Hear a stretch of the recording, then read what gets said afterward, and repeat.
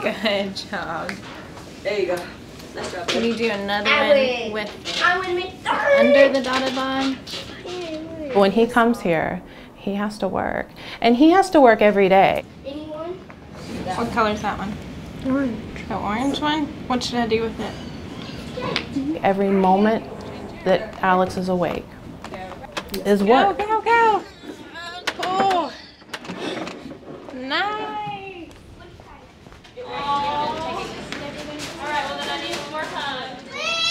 When you first have your child, you have all these dreams of Ivy League school and he's going to become a doctor. I mean, it's, you know, all the normal dreams and hopes that any parent has. But going through this with him has grounded me in a way that's been really beautiful. It's been a gift.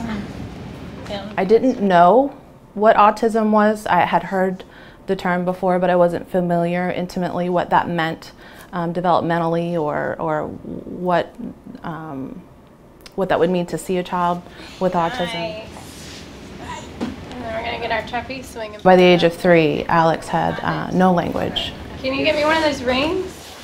And when we moved here to Georgia, obviously our first concern was what kind of resources can we access here in Macon. We had a lot of people, we asked them, we let them know what Alex's needs were, what we were getting in a different state. And then you pull the robot's legs down. Good job. And, you know, even with all of those people trying to help us, it was not an easy process. Can I get a double high five for that?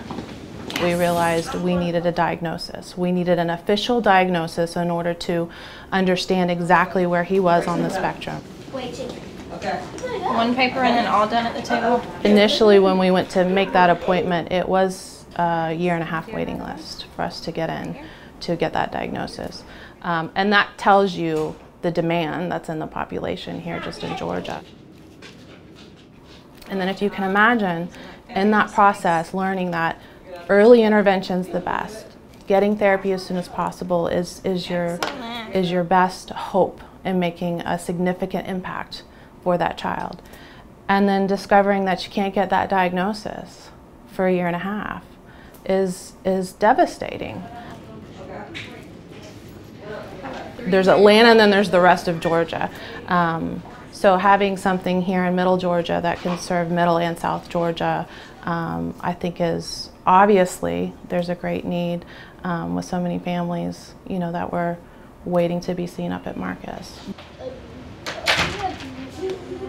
The goal ultimately is to have Alex integrate into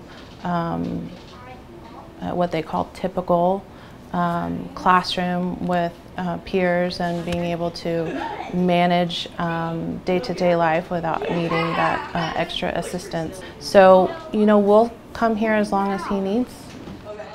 I just want him to be happy at whatever he chooses to do. And I want every day to be joyful for him and not a struggle. And for him to wake up happy and motivated. And that's ultimately what I want for him. All right, should we make one more?